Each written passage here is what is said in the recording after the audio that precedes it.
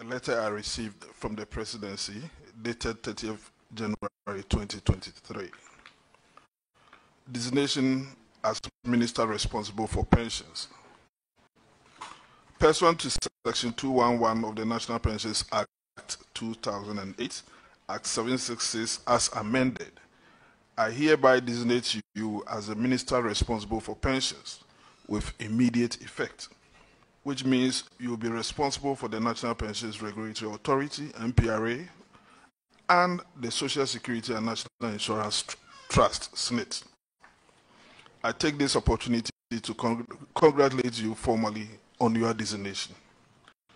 It is my hope that you will carry out the duties imposed on you under Act 766 diligently, and that you will oversee the successful implementation of its provisions.